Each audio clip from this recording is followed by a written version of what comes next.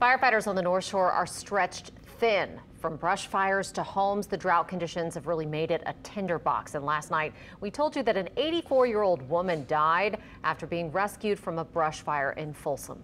Lily Cummings was in St. Tammany today, and she brings us the story. Everybody knew her by Itza. 84-year-old Ilona Bedo's family says she loved being outside. She stayed outside all day almost, doing the flowers, planting flowers, and she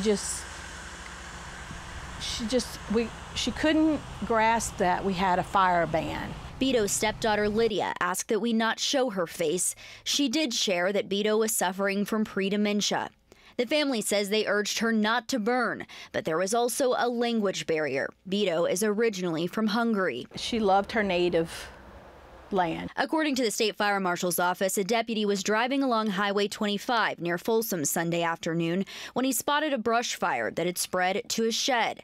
When St. Tammany Fire District 5 came to extinguish the fire, they found Bedo unconscious. We don't at this time know what led to her falling into the fire, but we do know that she did fall into the fire. The family says Bedo was flown to University Medical Center, where she later died.